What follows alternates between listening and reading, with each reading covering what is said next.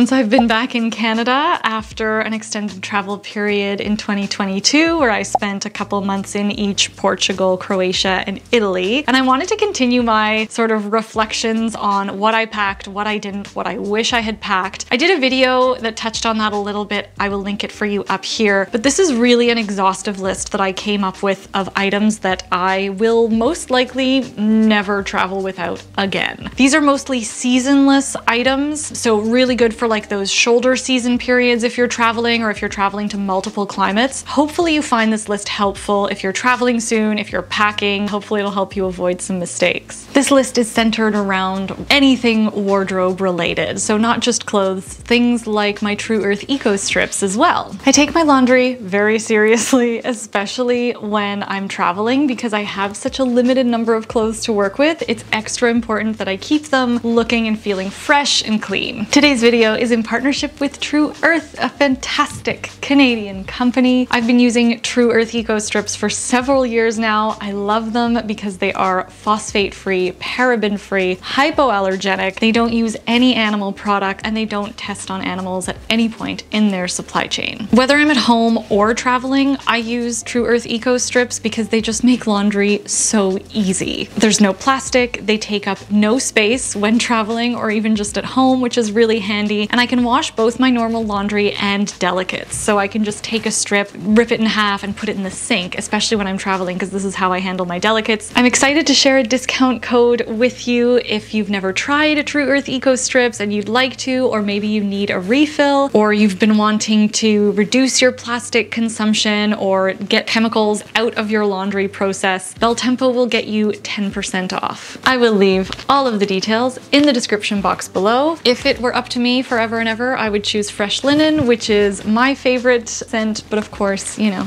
they've got a couple of different scents which are really fun. Okay, let's go. My very first piece on the list, silk pajamas. Okay, it sounds so bougie and I am so sorry, but for me, having a pair of pajamas that felt really luxurious, really good on my skin, felt as though I was like in a 5-star situation, even after, you know, tired travel days or big long days of exploring and also of not ever really being in your own home, having a pair of super comfortable and chic and luxurious pajamas was a game changer, just mentally. I was using Aseno. I love Aseno. These I found secondhand. They are a really lovely brand. Maybe for you, it's not silk pajamas. Maybe it's like some other sort of chic, comfy loungewear, like cashmere joggers or something like that. But the whole point is just to have something that you feel really good in for when you're like doing your morning or evening routine. Okay, a strapless or convertible bra. Every time I have traveled for the past 5 years, I always find myself in a random department store looking for a strapless bra or like a bandeau or something that'll work. I think it's because I like to sort of restyle my scarves when I'm running out of outfit ideas, and I do still need a little bit of support. So I finally found this bra in Croatia. Couldn't tell you the brand. It came from like a small locally owned boutique, but it is actually probably the best strapless bra I've ever owned. A beautiful silk scarf. Again, this might look different for you. I think it could translate into any accessory that is colorful, that is interesting or slightly outside of your kind of basic capsule of travel stuff that you're bringing. Something that adds interest, but that is also very versatile. I cannot tell you how many times I pulled out my Gucci scarf, it's vintage, like just to tie around purse handles, tie around the neck, wear as a top. It's just so versatile and added so much color because I was traveling with a very neutral closet. Next up is a watch or an interesting metallic or hardware accessory of your choice. That's how I would translate it if you're not a watch person. I have my Nordgreen two-tone watch. I wore this so often. I think especially because the two-tone silver and gold allowed me to mix and match my jewelry in a more cohesive way. I think you can match silver and gold jewelry without having a piece that grounds it all together, but I liked having this. It just made all of my daytime looks feel a little bit more dressed, a little bit more polished. So anything like this that adds a little bit of shine, a little bit of heft, a little bit of like gravitas to your look can be so handy. My True Earth Eco Strips, which I already mentioned. I will link to some of the videos when I was traveling of how I was using these. I will put them up here for you if you would like more info. But in the meantime, I have a little tidbit for you. Little factoid about these things. For every 32 laundry eco strips purchased at True Earth, you eliminate 1 plastic jug from the landfill or ocean. So that's pretty cool. Love, love less plastic. Yay. A pair of really good sneakers. Stylish, but also really comfortable. There are so many options out there now. I would go for like either just a classic white tennis sneaker. Totally up to you. This is a really fun way to inject color and personality in your closet without having to feel like they have to be perfectly cohesive with all of your clothes. I think especially when we travel, footwear can be so much fun and they will take you anywhere. They can even be dressed up if you want. Okay, this next one is maybe a little bit personal, depending on whether you are a belt person or not, but a standard size and like classic buckle belt was a huge game changer for me, just in terms of adding a little bit of polish and interest to all of my looks. I think a standard size is the one I used the most and I will never travel without again. Standard size is like this one that I'm wearing today. It also happens to be, shameless plug, my co-design with Canadian company Brave Leather. So we really created the standard width so that it could work with pants, skirts, dresses, any of your denim, belt loops, trouser loops. It'll fit in all of those. And I really think that's what gives it the versatility. It's kind of nice to have a little bit of that extra shine in your travel outfits, and it's a very like low effort, high visual impact thing that you can add to any look. Okay, a day to night dress. Now this one will depend on your climate. So in the summer, or if you're in a warmer climate, then I would say something like a silk dress that is cut on the bias. Hem length is totally up to you. I think we can wear maxis and minis and middies at any point in the day or evening. It's just about how you accessorize it. But picking a really nice, simple and classic dress is perfect. In the winter, I think this would look like a knit dress or a colder climate. Just as versatile, just as easy to dress up and dress down depending on your accessories. Okay, an unlined coat. I didn't bring an unlined coat with me.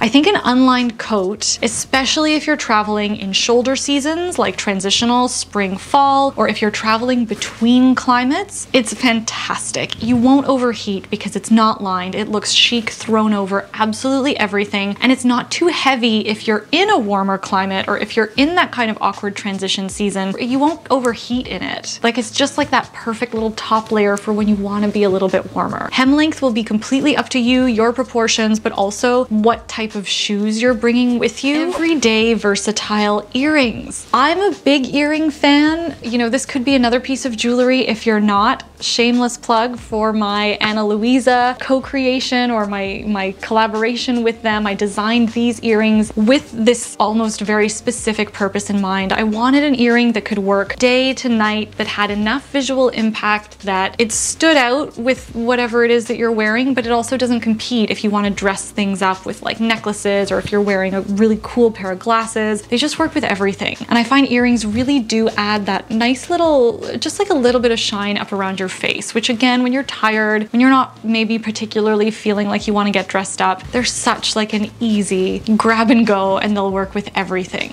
A short sleeve cashmere t-shirt. This is another one of those pieces like the unlined coat that I didn't bring, but that I often really wished I had, especially because we were traveling through those transitional seasons. I felt like having that t-shirt option in a more sort of luxurious fabric would have been so beneficial to layer underneath sweaters when it was cold, but then it really works seamlessly all the way into sort of warmer spring like June. Probably wouldn't have been able to wear it too much on those hot summer days, but on a summer evening, even like a hot evening, just feels so luxurious. You feel so put together.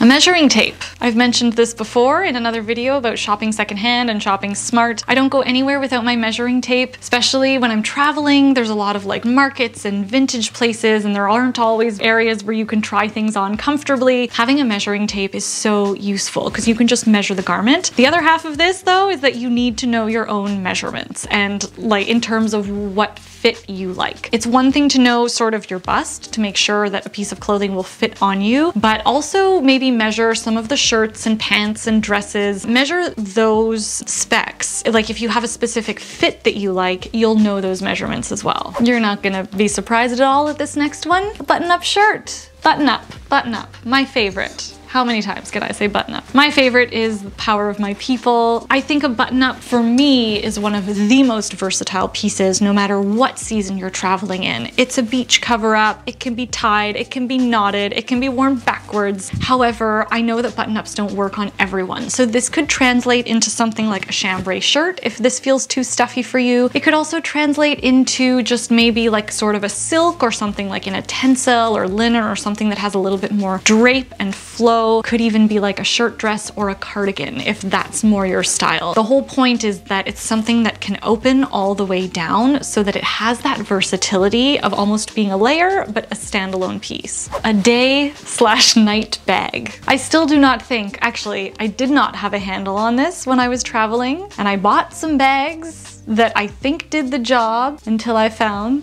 the one bag. I recently got the Loewe Puzzle secondhand, 40% off, and I think this is a fantastic day to night bag. It is the size small, and for night I would just take the crossbody off and use the top handle. That is like all that is required. Some people might want a bag that feels more dressy for evening. Not me. I'm not a bag person, so this is like perfect.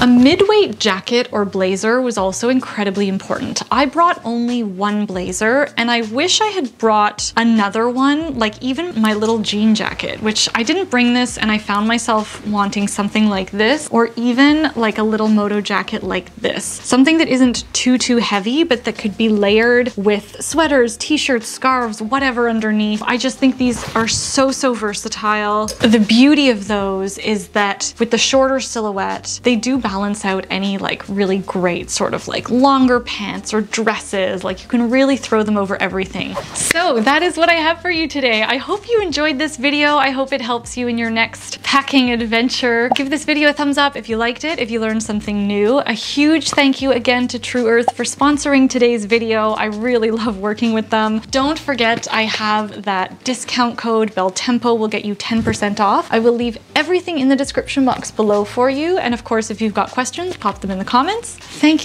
you for watching. Thank you for being here. I hope you have a wonderful rest of your day, wonderful rest of your week. See you in the next slow fashion video. Ciao.